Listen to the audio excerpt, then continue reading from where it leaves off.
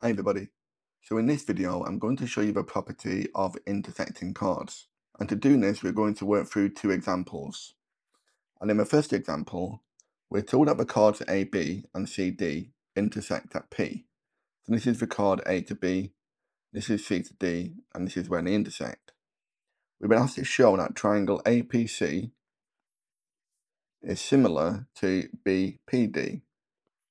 And to prove its similarity, we need to show that their interior angles are the same. So if we begin with this angle at P, we know these two angles will be equal because they are vertically opposite. And then if we construct two chords between A to C and D to B, then we have angles in the same segment at A and at D, this angle and this angle. And we can use the same idea for the angle at C and the angle at B. And these blue angles are equal and the green angles are equal for the same reason that angles in the same segment are equal. So we've proven that this triangle is mathematically similar to this triangle. So now what I'm going to do is sketch these two triangles separately. We know each of these two angles will be angle P, and then this angle we can get by rotating this triangle, so this will be vertex A, and this one will be vertex C.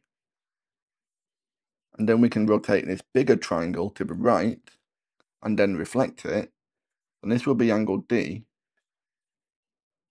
and this will be angle B. Okay?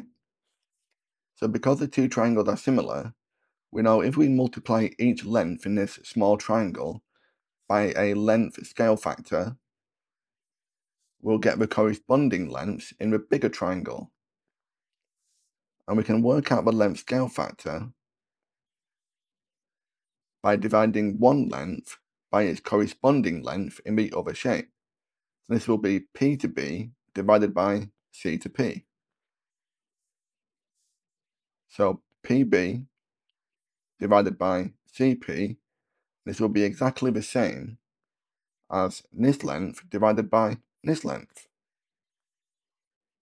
So PD divided by AP. And now we can prove this property by moving this AP to the left-hand side and the CP to the right-hand side.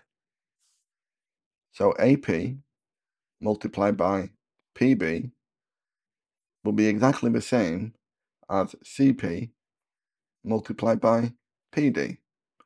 And this is the property we were asked to show. Okay? Let's look at our second example.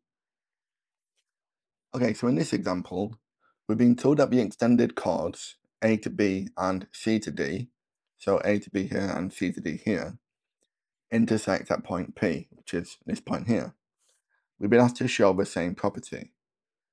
So perhaps you want to try this question yourself. You can pause the video, and when you come back, we'll go through the work solution. Okay, so I'll come back if you had a go. So the first thing we're going to do is we're going to draw two chords again. One from A to C, and one from B to D.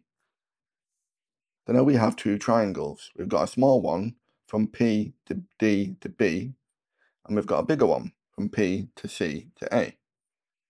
And we know that this angle P is common to both triangles.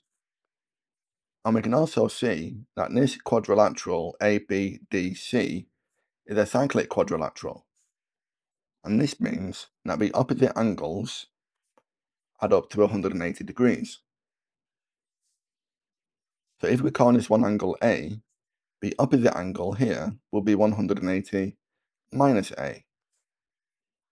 And if we call this one angle C, then the angle at B will be 180 minus C. So if this angle is 180 minus A, then this angle would be 180 take away this, so just A. And the same is true for the angle at B, this would just be C. So again, we've proven that the two triangles have the same three angles. So if I sketch each of them as separate triangles, and if we swing this triangle to the right, then this angle will become angle D, and this will become angle B. We can do the same in this bigger triangle, and then we have to flip it. Then this becomes angle C, and this one becomes angle A. So again, we can find the length scale factor as the big length divided by its corresponding little length. So A to P divided by P to D will be exactly the same if we use these two lengths, P to C and P to B. So C to P divided by P to B. And then we can move this term to the right hand side and this term to the left hand side. So we get AP multiplied by PB will be equal to CP multiplied by PD. Okay. Well, thank you very much for watching. I hope you found that useful. If you did find that helpful, please like and subscribe. And you can download the full lesson and worksheet from my website, mrmathematics.com. There's a link in the description below. Thanks again and take care.